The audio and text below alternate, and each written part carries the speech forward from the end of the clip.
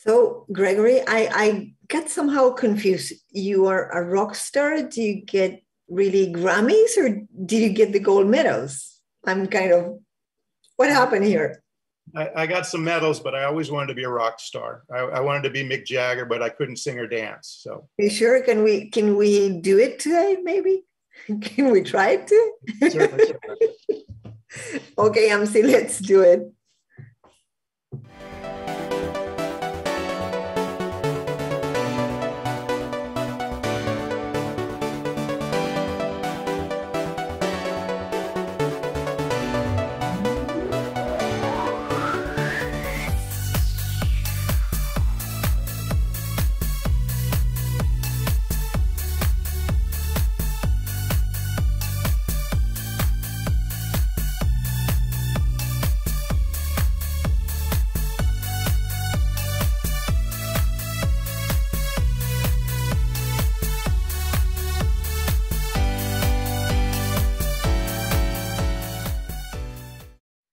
So welcome to all of you to our new edition of Leaders Who Have Something to Say. This is the place to get inspired with outstanding leaders' actionable advice.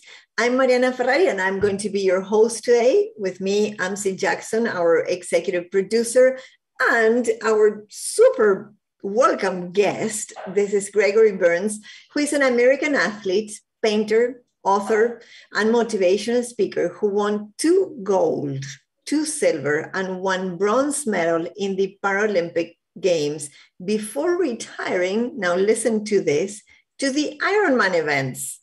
Gregory, it is such a pleasure to have you here. Welcome, welcome, welcome. I have to say, I have to jump up and down because I'm so happy to have you here. Well, thank you, Mariana. It's a real pleasure to be here, and I love your energy, and it's a pleasure to now be with you tonight. Is it contagious? It is. Can we jump up and down? Okay. So, Greg, for the people who don't know you, like I didn't know of you before, and I'm so thankful to Corinne that she introduced us. That I want you to start by sharing your story with our audience.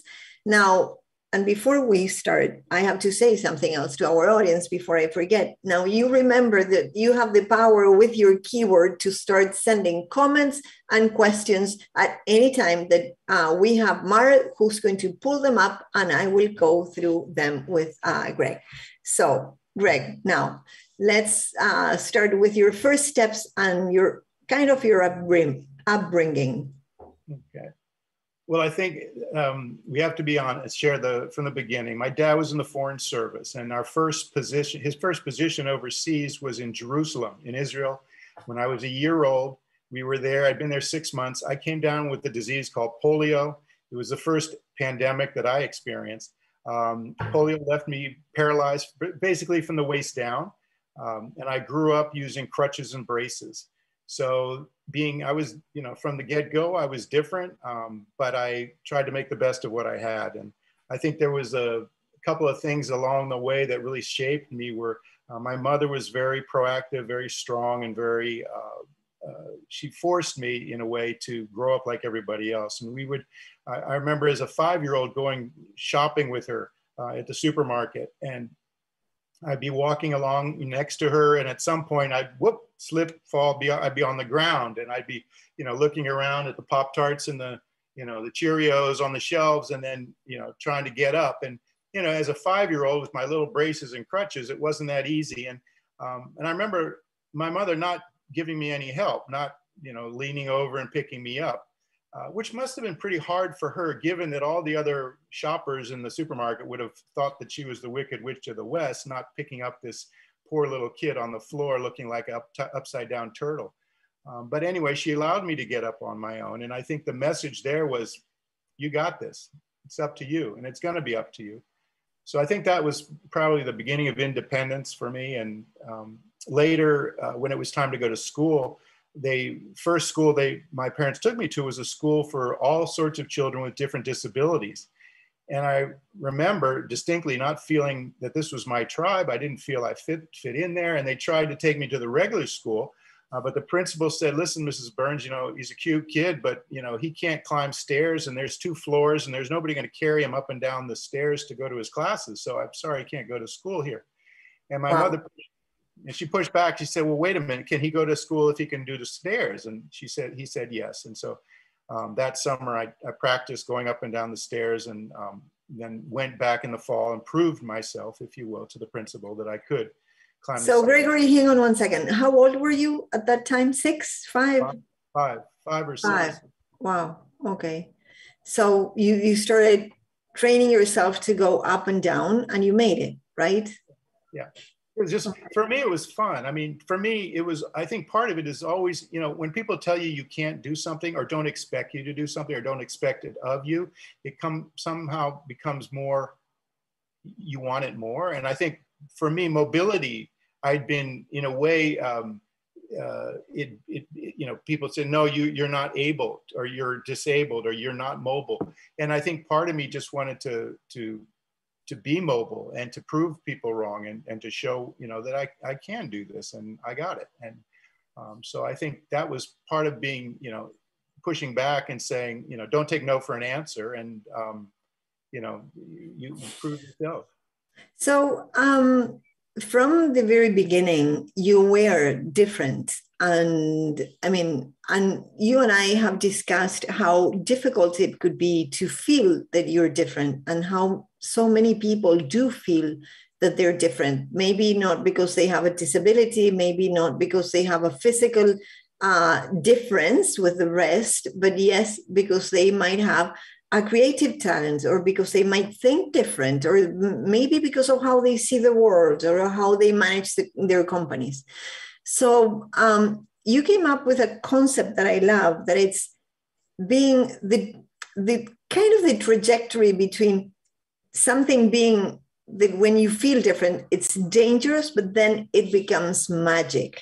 Can we go through that concept of yours?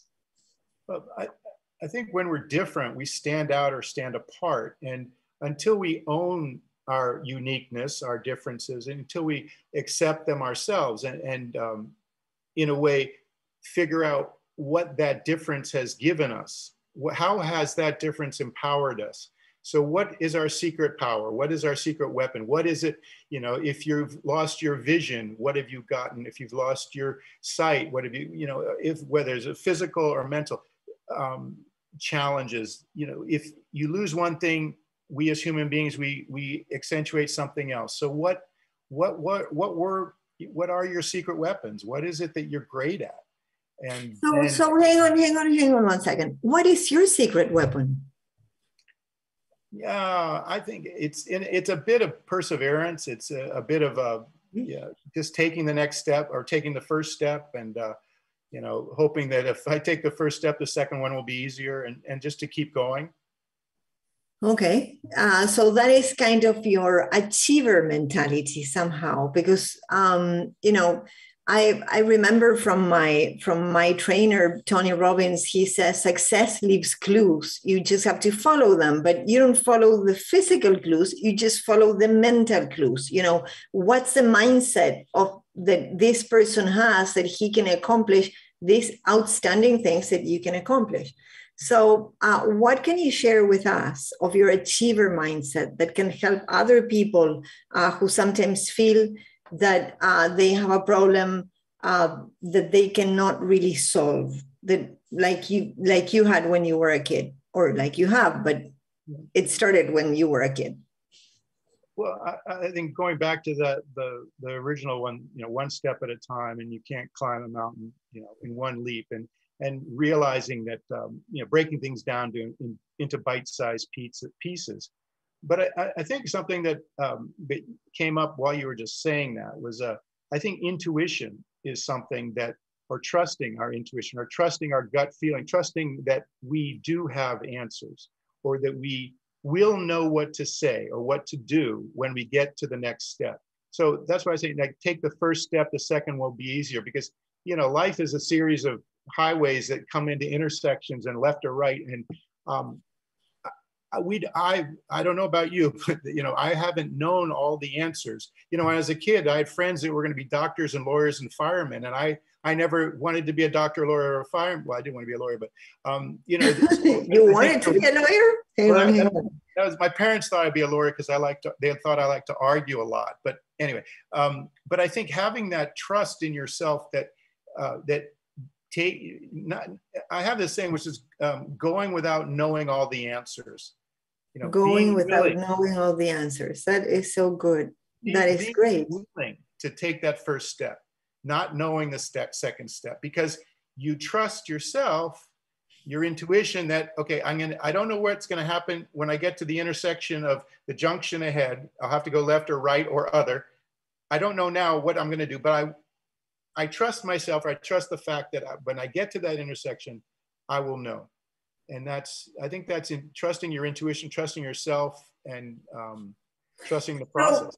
There are many things, Greg, that you just went through right there. First, you say, okay, so you have to have kind of the courage to take that first step. Yeah. While not knowing all the answers. I absolutely love that. Now, there's so many people driven by certainty. They need to know exactly what is the next step and what is the following step, that sometimes they just stay where they are. They don't take the first step. They procrastinate, they stop, and they don't grow. So just a little before getting into this call, you and I were discussing about the mental process. I wanted to know what thoughts, if you can think of, or if you can look back, or if you can think even now that, when you're in front of a big painting that you have to produce, what is that thought that drives you to that first stroke that you say, so yes, I will do it? What is it about? Somewhat abandonment. The word abandonment and being free, or having the freedom to do whatever, to take that first step, and to realize that I can correct course, right? I can change. In a painting, I can paint over. I can wipe it out. I can do it. There are many options. Now, the problem I think is getting from good to great, because I think for me, getting started is not the problem. It's because maybe it's just this sense of, what do I have to lose? Or I'm not afraid to start so much. I think because I can correct. But I think the problem for me is more that when you get to a place where something's good, and it may not be great, but it's good, and I like it, and it becomes precious now. And now I'm afraid. Now I'm afraid that I'm going to screw up what I have.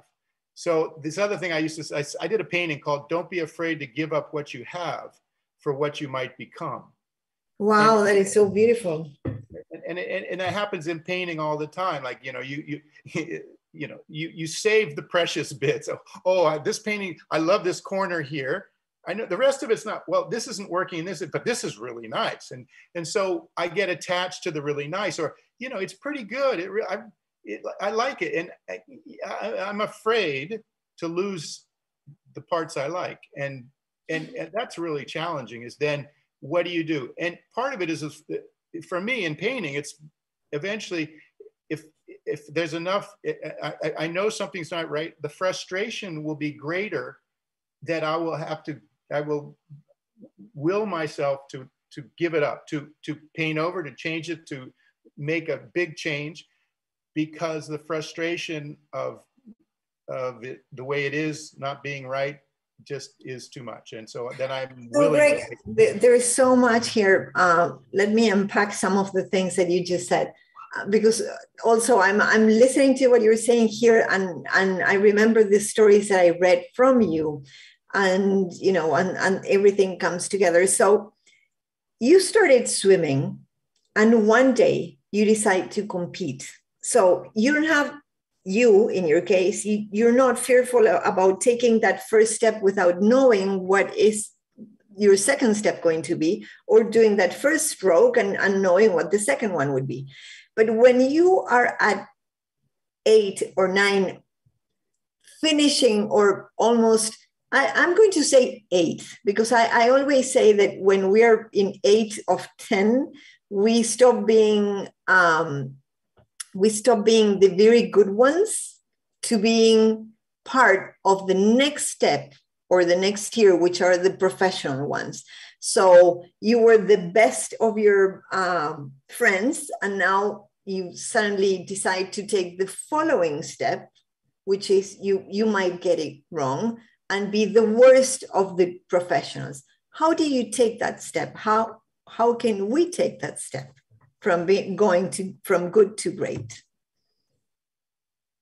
That's a good question. I don't have a. You don't know all the answers. Well, you said that, right? I mean, you're coherent. I love that.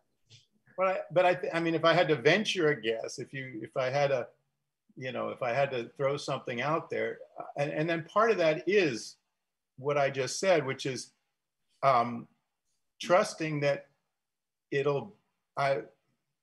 the answer will be there, or that answer to that question of how to get from to start again, or how to reinvent yourself, or how to make that next step.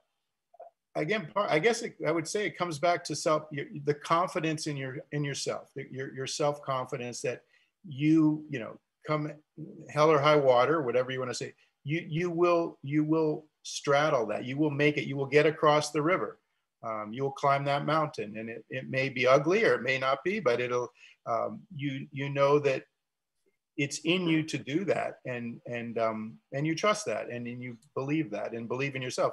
And it's not that you always succeed. I guess that's the other part of it, is we never know unless we try, and if you succeeding, is sometimes relative terms. I know it like in a painting, when is it done?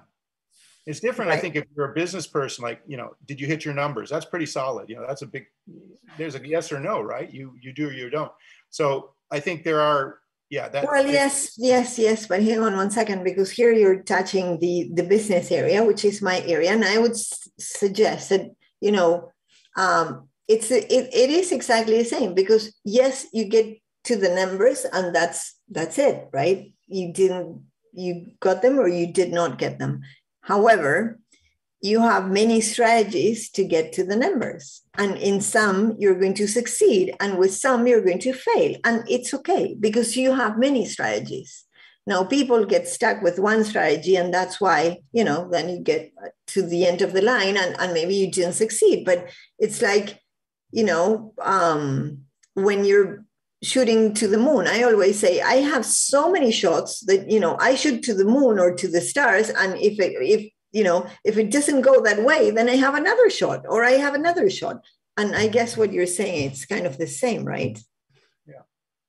Yeah, I think so.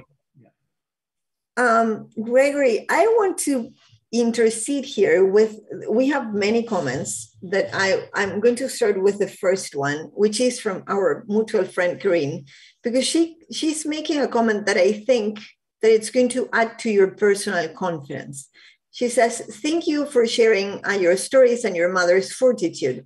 What a contrast to the helicopter parenting style that we practice today, and how we might rob children in the joy of succeeding. I believe that that your mother, when she left you, find your way to get up, and stand up and find that way, or, take the steps and train yourself to go through the stairs. She was knowingly or unknowingly building on your self-confidence, right?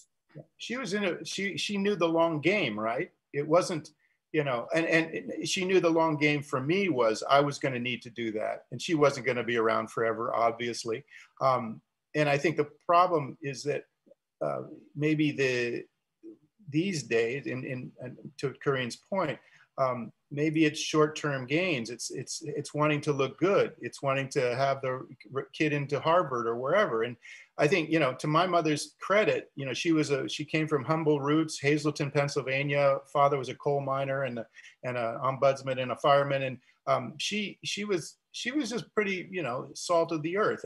And I think that she was willing to be the ugly mother in the supermarket. And I just think of the other mothers that were looking at her and thinking she was a witch. And she was willing to take that because she knew the end game. She knew the long game for me would be success versus let me pick you up now and I'll keep picking you up. Yeah. Yes, please, to all the mothers and fathers that have young kids, listen to what Gregory is saying and sharing, because that is so important. Thank you so much for that. And thanks to your mother, because she grew up a great kid. She ended up educating a great kid. She always would say that the best thing that happened to Gregory was my sister Roberta, who's 2 years younger than I am. And meaning there was, you know, she realized we have 4 children and I was the second. And she realized that she couldn't baby me because she had to take care of my sister and then my other brother, my other second brother as well. So there was, you know, part of it was practical, but I ended up benefiting from it. Great. So do you want me to keep sharing questions and comments? Okay. I'm going to share a question here from Phaedra Ruffalo. She's asking, is this being recorded to share? There is nuggets of wisdom and here that I would like to forward to colleagues. Of course, yes, it is being recorded and you can share it. Thank you so much for that. Then Francisco Piñeiro, wow, nice to see you, Francisco, here. Best greetings from Madrid. Thanks for the invite, Mariana. Wishing everybody a great session today. Now, I just want to remind our audience that if you're listening and your English is not that great like mine, you can just shoot the questions in Spanish and that would be fine. We'll translate. My translation capacities are even less good than my English, but I'll translate anyway. Greg, so the other thing I wanted to ask you is, looking back today, why do you think sports became so important to you as to become that gold medalist and then, you know, to break all those world records, some American records, and then to retire to the Ironman? You had to be somehow crazy, huh? Well, I either crazy or just nothing else to do. You know, I think my sports really were what galvanized me and gave me confidence and helped me to, because then I learned from the sports and training, like how to live in my other life, like when I worked in, if you will, corporate America for a while, but more importantly in my art, like I learned, you know, a methodology and perseverance and resilience in my art as well. So, and in my speaking. So the lessons I learned as an athlete translated to everything I've done in my life. And not just keeping me healthy in body, but healthy in body, mind, and soul. And I think that's what I think we're all challenged with is balancing the body, mind, and the soul. And I think that sports and arts, I've been very fortunate because when I was in college, I graduated from college, and everything that I held dear at that time kind of disappeared. And I won't go into details, but it was a lot of, you know, on a scale of 1 to 10, I lost a lot of 10s at the same time. And I didn't have any, I didn't think to go to counseling or a psychiatrist or something like this at the time, but probably could have used some help. But what I did have, it was a studio, and I had the forest where I could go and sketch waterfalls and trees and try to make some semblance out of the chaos, which is nature. And then I had a swimming pool that I could jump in and swim in. And so those swimming and painting and being in nature were the 3 happy places, if you will, the things that rescued me when times were really tough. And I believe firmly that all of us need and have those happy places, whether it's cooking, dancing, swimming, drama, singing, whatever. Those places we go to you know, like a bear needs his cave, you know, to hibernate or to get away from things. You know, we all need those. I needed them, and I've had them my whole life, swimming and painting. So when things get tough, I know where I can go to recuperate, recover, recharge, refresh, and those things give me energy, and that energy comes back. Gregory, do you remember? I believe that most of us, we have some sort of inner self that it's brighter than the outer self, right? So while I'm listening to you, I'm thinking of your journey as something that started from the outside in, because you started working with your body and making it outstanding and getting all those medals and achievements in sports. And then you started working from the inside out and finding that artist inside of you. Do you remember, can you recall part of that moment where you made that shift from the outside to the inner world? That's a good question. I don't think it was any one, you know, monumental point in my life. I think I remember in college, my freshman year of college, I had a roommate that was he was a Christian, and I wasn't. You know, I was raised as a Catholic. I don't know if that makes me a Christian or not, but I was raised as a Catholic because my mother and our family went to church. And but I remember meeting this fellow, and he was my roommate, and and he was this really cool guy, and he wasn't evangelical, and he wasn't pushy and everything. But I looked at him, and I remember saying to myself, I said, he's got something that I'm not sure what it is. He's got something inside that I would like to know about, or I'd like to understand and I'd like some of that myself. And I think that was the first time, so freshman in college, first time I really started to think about my spiritual side, I don't want to say religious side, but a more spiritual side. And that's also when I started drawing, as you know, more seriously, taking drawings, you know, took drawing classes, took figure drawing classes, you know, freshman in college, and draw naked ladies, you know, that's a recipe for disaster. What else? Hang on one second. There we're hitting some interesting points there. Yeah, I kind of went from. We were discussing that before, huh? Okay, so keep going. I'm sorry, but I'm going to ask you about your girlfriends. Yes, I am. Yeah. I am. Well, that was, yeah. So college was, you know, you learn. We sowed a lot of oats in college, and you know, but there was the yin and the yang. I learned about a spiritual side. At the same time, I learned about the more physical side of, you know, having a girlfriend had her own room and. Anyway, so college was a anyway, like, he doesn't want to go there, people. I mean, are you listening to him? It's okay. He doesn't want to go there. We won't go. Not for now. He's a gentleman. Right. So, Gregory, as we're talking about, you know, your strength and the perseverance and the resilience as well, Bahia is asking here a question. She's saying, thank you so much, Greg, for sharing your experience in a moment where people are struggling with their mental health. How can we use art to support emotional well-being, especially in the workplace? Yeah. I've been very fortunate to do workshops with, I would call, common criminals, which are executives. I'm joking. I'm joking here, but this is so good. I have been fortunate enough to work with a company, and I did dozens of workshops with executives.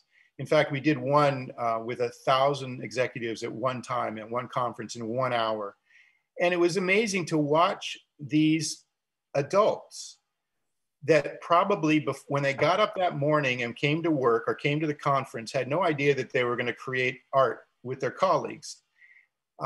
And yet at the end of that hour or 2 hour session, these adults were acting like the 8-year-old kid who had just kicked his first field goal or did her first pirouette on the ice or whatever. And it was an amazing, like, the light went on, and I've known my whole life that art heals, and I've watched it in myself, but I've watched it in children, I've watched it in students, and I've watched it in adults, and I've seen how people, when they engage in art, for fun or as a way to work with their colleagues, to team build or whatever, communicate and share and trust each other. It's a win-win, and it does heal. In fact, in a couple of weeks, I'm going to go to Eastern Europe and care of the American Embassy and do some art workshops for some Ukrainian refugee children. We're going to give them art supplies, and I'm going to say, hey, kids and guys and girls, and listen, this is what I do with these art supplies, and here's this little sketchbook, and here's some. So look out the window and just sketch that tree, or look at your sister and draw her face, or how about your mother? And so, trying to just get people to do it, give them the opportunity, or give them the time or encouragement to. I can't see that corporate America is going to have an artist in residence, in every pot. Companies have to be successful enough to be able to have these extras. Unfortunately, I think it's seen as an extra. Mental health well-being and emotional well-being are becoming more. Well, yes, but also if we think of mental well-being as being a key part of performance in people, then that becomes a business issue. And then on the other hand, I'm putting pieces together here, but when you think of art as being such an important part of unleashing people's creativity in a world that it's becoming every day more and more competitive, I think that if you put the two pieces together and you think that with just a workshop of art, you can unleash the creativity and you can foster that well-being in people, then I think we have a gem here.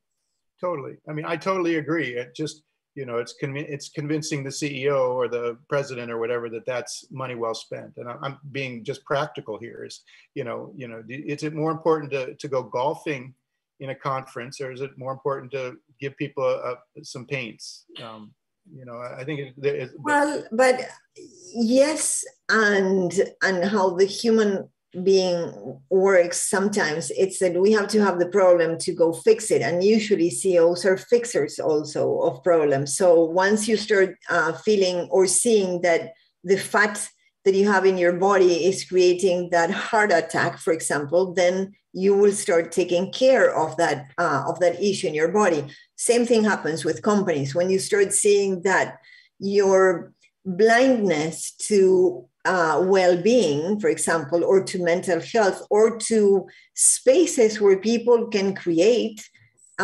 is creating stagnation in the company, overwhelming in people, not performing well, you have to be pretty blind if you don't see it and if you don't invest in it. That's my take. No, I'm with you. We're on the same page, and I would say that they're giving people the opportunity to be creative and create art. It helps them to think outside the box. It helps them to communicate with themselves, with their colleagues. There's so many positives to it, and it's such a simple operation, really. Right. Yeah.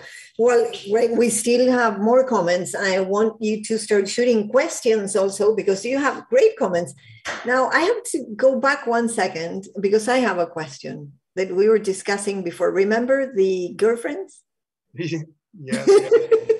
I want you to have as many questions here as you had girlfriends on your upbringing. Now, share that story for us, please.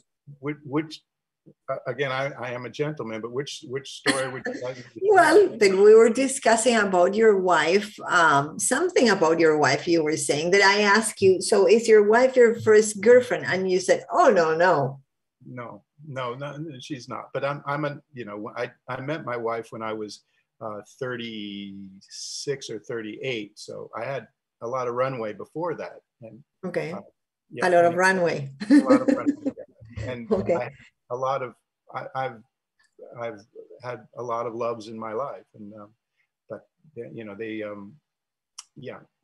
But you were sharing with me this idea that I think that today I'm going to I'm going to bring it to today and how people feel about what someone might think about themselves. You know, I teach, for example, public speaking, right? And in public speaking, people are very fearful of what other people might think of themselves.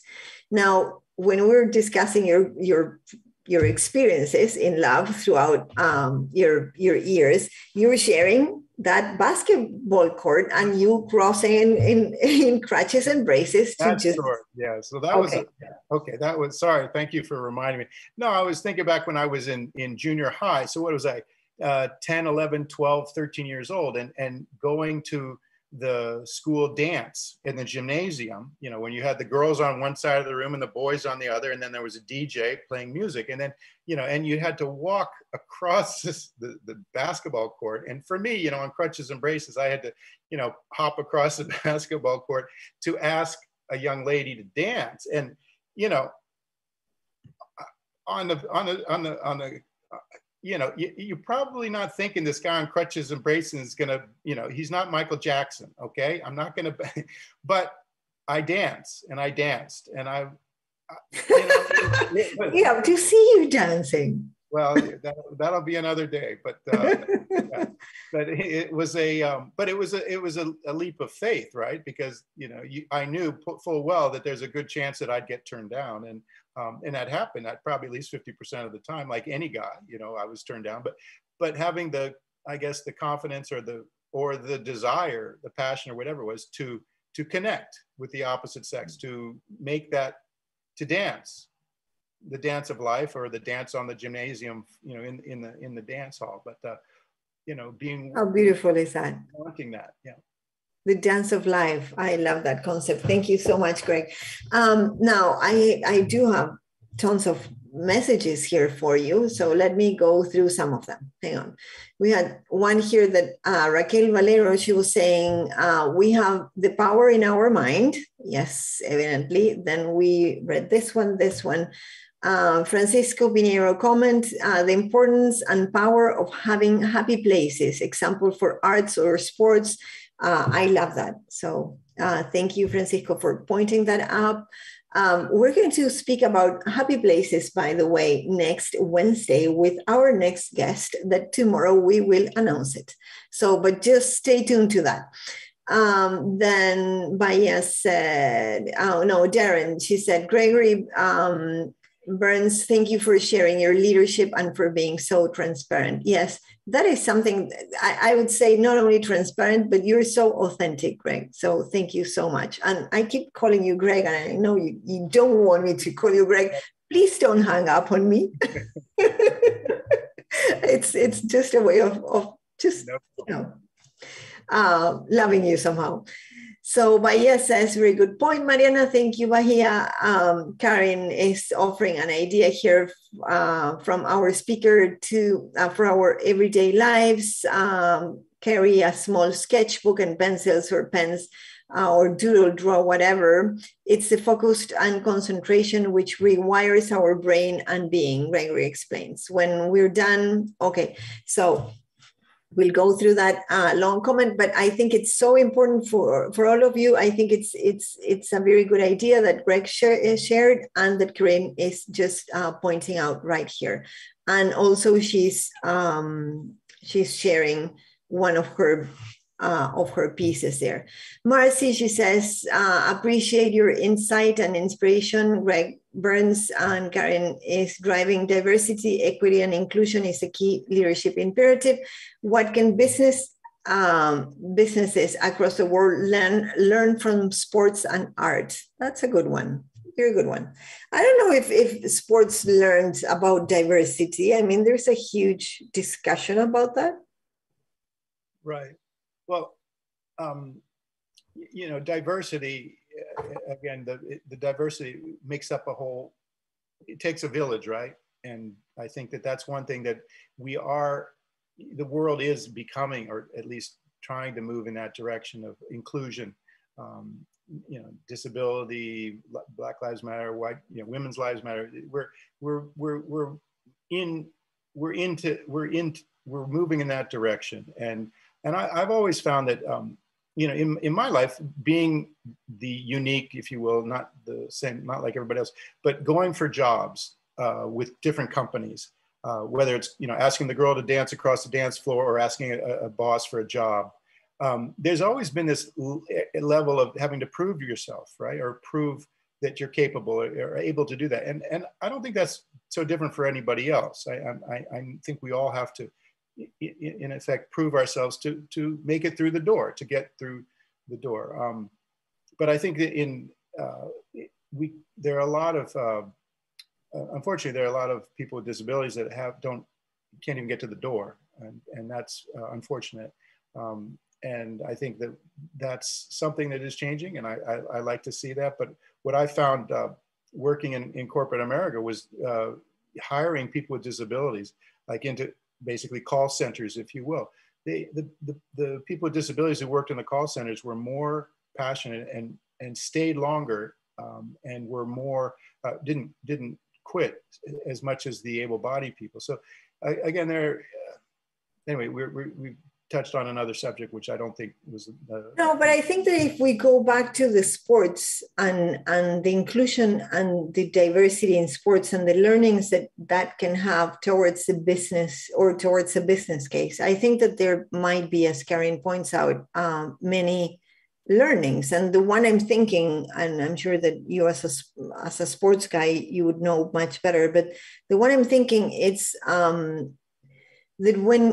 when a team, for example, if we take a soccer team, which is a sport that I love, if you take a soccer team, you have to have the differences and people that have very different abilities in the court, right? So you have 11 players and those 11 have to be very different. In fact, when they are not, and they start not collaborating among them, then it's when they lose. And on the contrary, when they find the way, when the coach finds the way for very different people to collaborate, then that's when it becomes an outstanding game. So I don't know. I mean, maybe we can interview a coach next time, but I don't know how, how do they work that out to make it work among people that are very different with very different talents? Well, I think what you're saying is when it's too homogeneous, is that the right word? And, yes, homogeneous. Maybe that's not, homogeneous is not necessarily the answer. Right? Yes. Right, yeah. Okay, Greg, so hang on, we have more comments here. My admiration for Gregory. I am a person with a disability, a physical disability for one lesion in the spinal cord, and I would love to have the strength and voluntad, strength and drive, I would say, that you have, Gregory. I think he's saying hello, and that she had enjoyed a lot our conversation. So her name is Noel Alfredo Peralta. Okay, Noel. I'm not sure that it's a lady or a guy, Noel Alfredo. So, but for him or for her, thank you so much. And I'm sure, Noel, you have talents that you are not, you haven't fully actualized yet or not, but I'm sure you have the strength. There are strengths that you may or may not know you already have. So. Okay. Do you want to keep going with questions and comments, Gregory? Sure. Do you have, yes, like, do you have some time? You're so popular, see? That's why I was so excited to have you here. Okay. So unleashing the inner strength and foundation using art is great, though it's a one-time session truly enough for a company or group of executives. What is the best formula as a one-time session leads to progress by potentially self-amendment or maybe diversion? Could Gregory suggest on how to deepen this important aspect? Does he have a platform to assist companies or work with another operator? Great questions. Great questions. We have a platform, we have a website. I mean, we've been doing this for almost a decade now, but you raised a good question. Is it a one-off? and is it just a diversion, or is there any staying power? Very good question. I would argue that much of the time it's a one-off. Unfortunately, budgets or interests or the change of the CEO, the change of the champion. So things change, and that's the way businesses in the world is. So understandable. I think the idea would be the case, right? Ideally, it shouldn't be a one-off. No, exactly. It should be with the HR department. It should be something that we decide to do once every quarter, once every, and then we structure it differently than just a one-off. The one-off is when everybody has a great time, they create some art that goes up on the wall in the office, and every time the people walk by it, they point at that and they said, I had something to do with that. And there's some pride there. So, I mean, there's other aspects than that, but I think that's the one-off. But the longer term is to encourage. I've done figure drawing classes in a corporate setting. I've encouraged people to take sketchbooks, to play with their kids, to take it on their own as well. So I think there are legs. We can put some legs on it. Greg, for everybody, I think that you had more than 50 or 80 solo exhibits of art around the world. How many? I don't recall exactly. More than 80, but it's in 15 different countries. Yeah. So we've been doing, in the last 20 years, we probably had 80 exhibitions in 15 countries. Yeah. So it appears that everything that you do, you become very successful. My wife would argue that I'm one of the worst dishwashers around. Sorry, you pick your battles wisely, and I've never excelled at dishwashing. So, but there are, but yes. Yes. Okay. Everything that you do, at least you put your heart on and you commit. I would say, right? You persevere. Yeah. And you get to where you want to be. Yeah, because it's what, that there's something inside of me that's driving that wants to do that. And again, I'm not trying to be the best dishwasher in town. I know there's much more qualified people than that. So, but painting and swimming and sports have been where I've driven myself. I've not driven myself. I mean, I do write, and I do kind of drive myself as a writer, but I mean, and as a speaker, yes, those four things, I'm very passionate about those. And those are things that I, in a way that I'm passionate about, because that's where I put my heart, and that's where I express myself, and I express those, the inner side, which you mentioned earlier, we talked on, the inner voice and the inner person. And that's where that comes out more. And I've often said, I don't know all that I know until I write it, speak it, or paint it. And I think that's like this interview today. Yeah, right. Exactly. It kind of, it's like a fishing rod that pulls things out, and I go, wow, that's pretty cool. Did I really say that, or did I really paint that? And I think that's what's exciting to me about painting and writing and speaking, is that, I discover, I come up with some stuff that's just, wow, that's pretty good. I like that. I mean, and that, it keeps exciting me. And that's one of the reasons I keep doing it. I keep painting, say, well, I have enough paintings. I don't need to make more paintings, but I keep painting because I think, there's just, I'm going to just, like the aha moments, like, wow, like a beautiful woman, it takes your heart away, right? It takes your breath away. Well, that can happen in So Gregory, can you share with us that painting that you have right on your back? What is it? Yeah, this is part of a series. I did a series called The Hero's Journey about, Joseph Campbell's hero's journey. And this is one aspect of it. This is resolve. So that, I simplified Joseph Campbell's, I think it's 16-part hero's journey. And I broke it down and I made paintings, in a series of paintings several times, which in 4 parts, like I call it home, homeostasis, start where you are, and then depart, number 2, leave, take a trip, get married, go to college, get a job. Number 3 is discover, find, learn, contemplate, and 4 is return, go back to home and hearth and share what you learned along the way. So that's a kind of this 4-part series. And this is a painting from that series called Resolve. Yeah, it talks about that. And now I have another question for you. So if you were to paint Gregory's journey, what would it be about?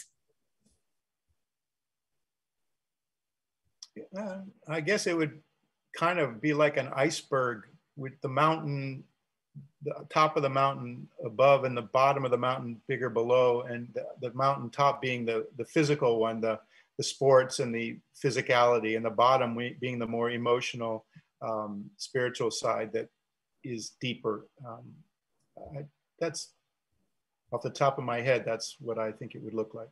Okay, but then maybe we can brainstorm in a different session what would be the steps for you to go from A to C, because I think that your journey can teach so many people on how to kind of swim through their lives one stroke at a time, like you did.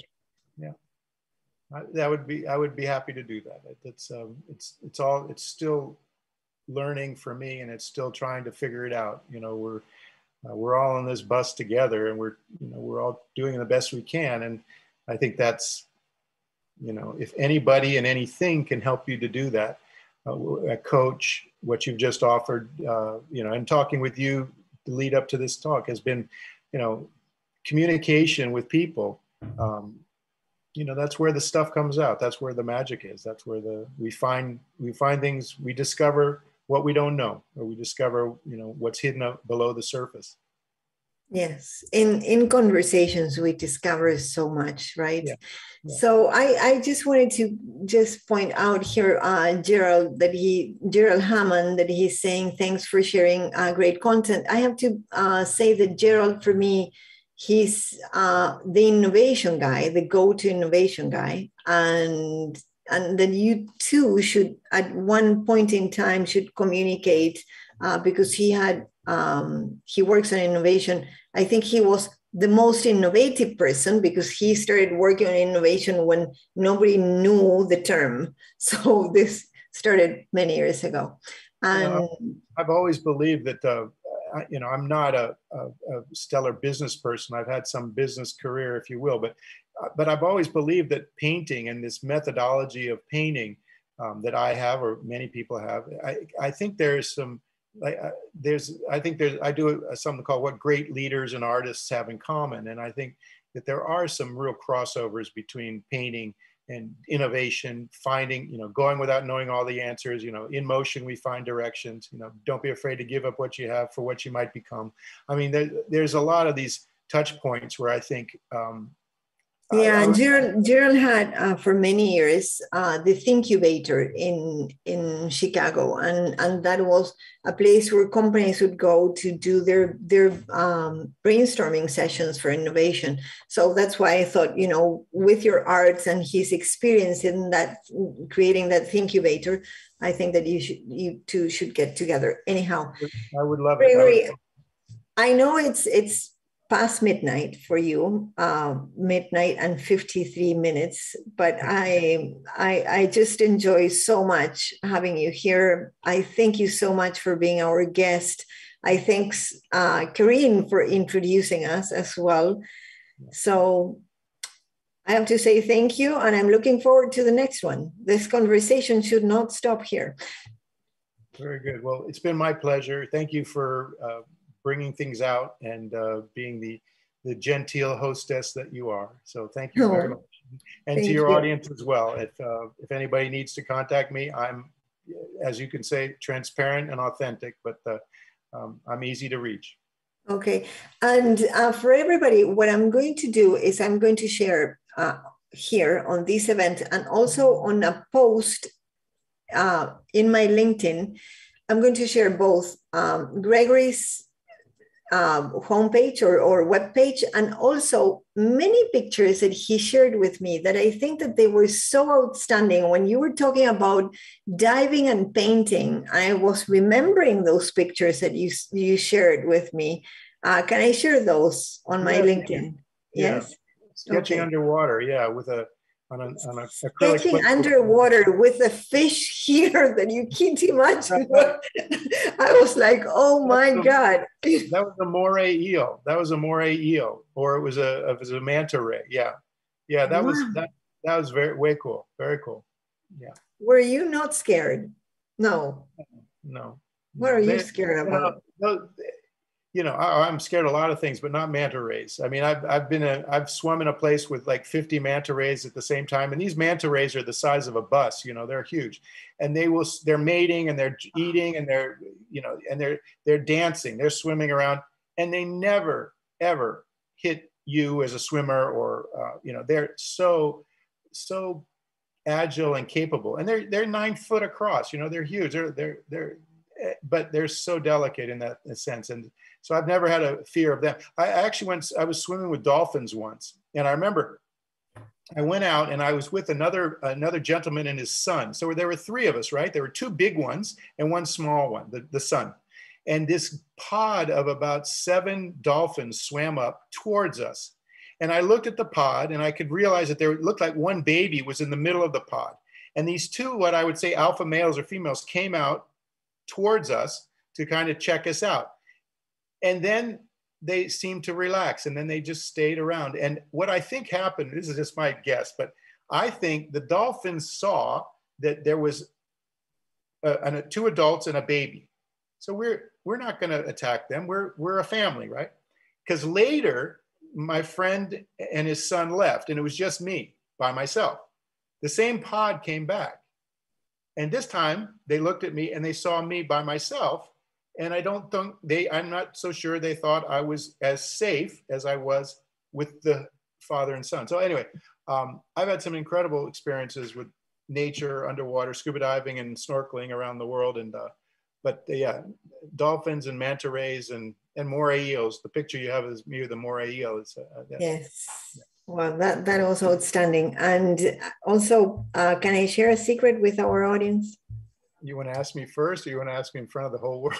I want to ask you in front of the whole world. Okay. But it was your suggestion, so I think that you're going to be happy if I do share it. Okay.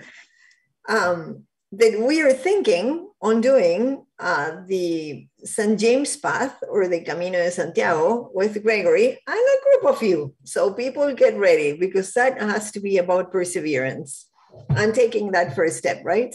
Excellent. Right? That would be great. Yeah. So was it okay if I shared that? That was perfect. Thank you. Okay. Yes. So, okay. So let you go to sleep.